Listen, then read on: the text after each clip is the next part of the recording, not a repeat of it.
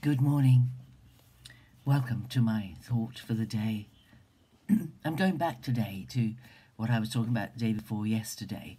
Yesterday was an interruption because of it being Palm Sunday, but we're going back to the story in Luke 7:18, following about John the Baptist, who was in prison, and how he had reached a point where he wasn't even sure that Jesus was the Messiah.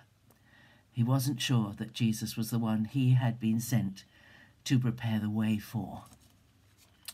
And of course he knew that his role in the work of the Messiah was defined in Isaiah 40 verses 3 to 5, which are quoted in chapter 3 of Luke, that he was sent to make straight the paths, to prepare the way for the coming of the Lord.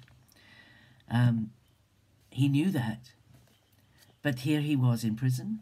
This was something he had not expected. There's nothing in the prophecies about the coming of the forerunner to say what would happen to him.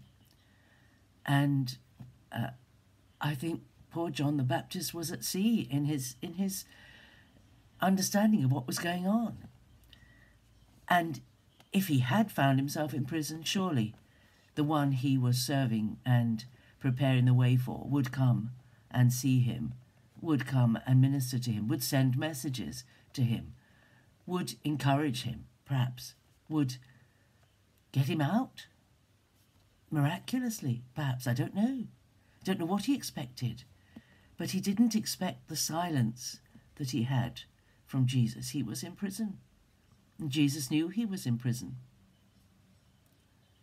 And the question was, are you he who is to come, or shall we look for another?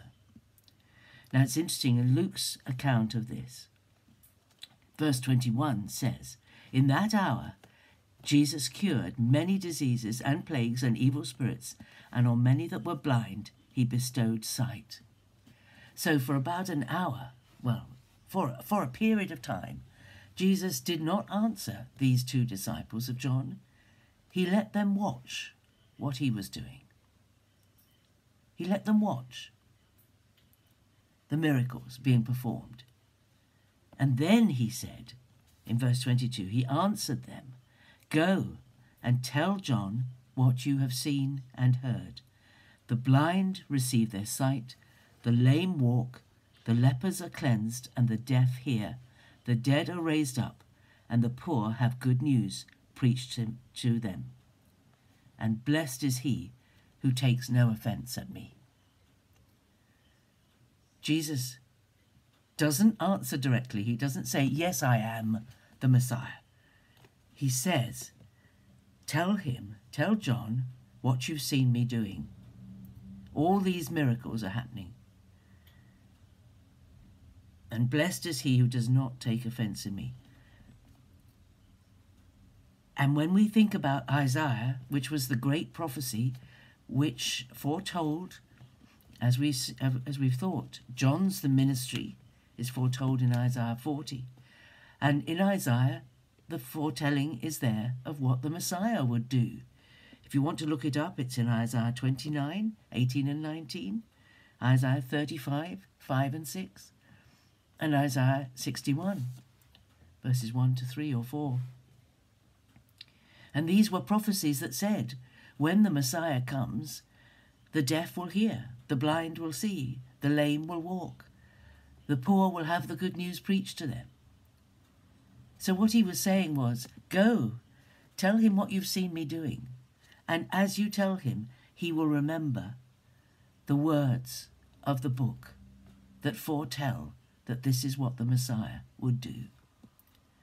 And he will know that I am he. But what's interesting, very interesting, is that he does not say anything directly to John. He doesn't say to John, "You were right. You had a great ministry. I'm so proud of what you did. You're amazing. Keep up the faith. Be of good courage. Be strengthened while you're in prison. I'm with you. I'm supporting you all the way." He didn't say any of those things. He referred John to the scriptures. And we'll see a bit later what he says about John. But he refers John to the scriptures. And he says, you know what the scriptures say I would do. And tell him what I've done. And he will know that I fulfill the scriptures foretelling my coming. He valued the scriptures, and he valued John's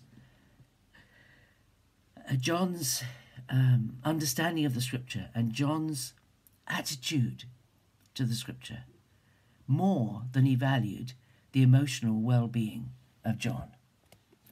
And that's a very interesting thing. That actually the most important thing is to know the truth. And if you know the truth will set you free. It doesn't tell us what John's reaction was to this. We don't know. All we know is that John, in the end, was beheaded by Herod.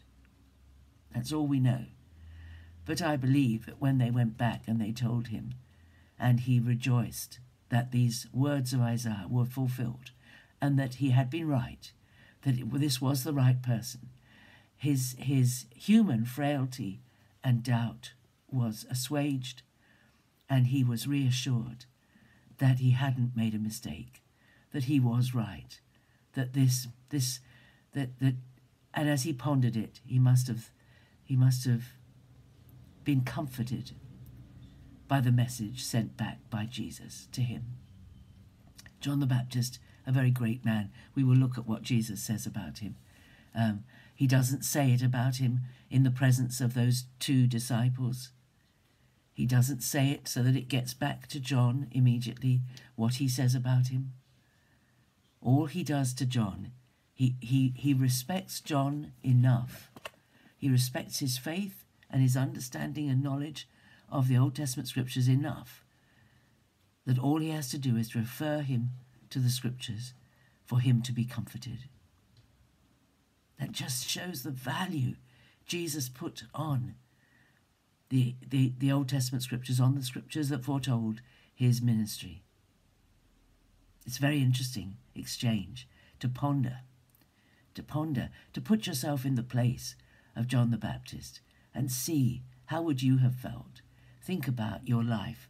Think about what you'd done and how successful you'd been and how suddenly you were in prison and how the one you had promised would come didn't even seem to notice that you were in prison, didn't send message, didn't care, it seemed. Think about John the Baptist. Great man, John the Baptist. Anyway, if you get a chance to read those passages in Isaiah, they're well worth a read and see how fully Jesus fulfilled the prophecies of what his ministry would be about. God bless you. Have a great day. I look forward to seeing you tomorrow. Bye-bye.